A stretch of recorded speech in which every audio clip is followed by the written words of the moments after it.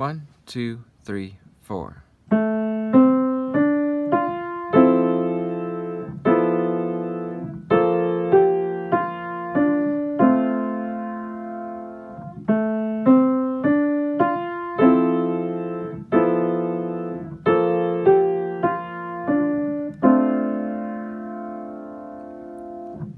This is the first song in the book that really has the hands working together in a vertical fashion, playing at the same time.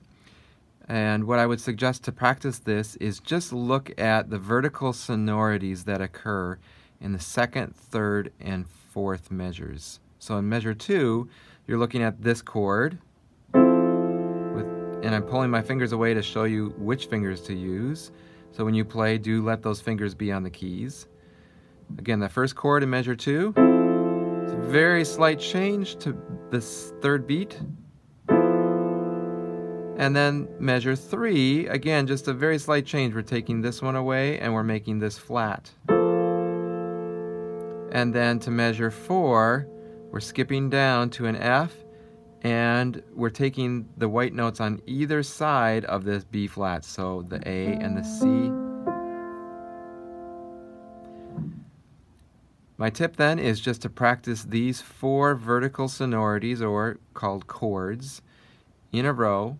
Doesn't have to be in an exact rhythm, but you do want to get faster as you switch between them, that the switching is fast. So, for example, first chord, second chord, third chord, third measure, and fourth measure. And eventually I'll get even quicker with that.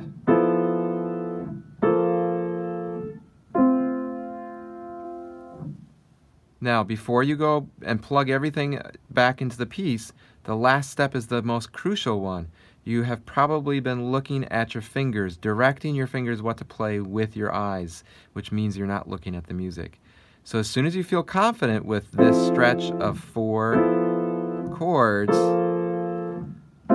be able to do it when you are not looking at your hands. So focus solely on the music score and see if you can still play with the correct fingers. A lot of times, the first time looking back at the music and not looking at your hands will freak and you'll play extra fingers. So really get that ironed out before you play the whole song.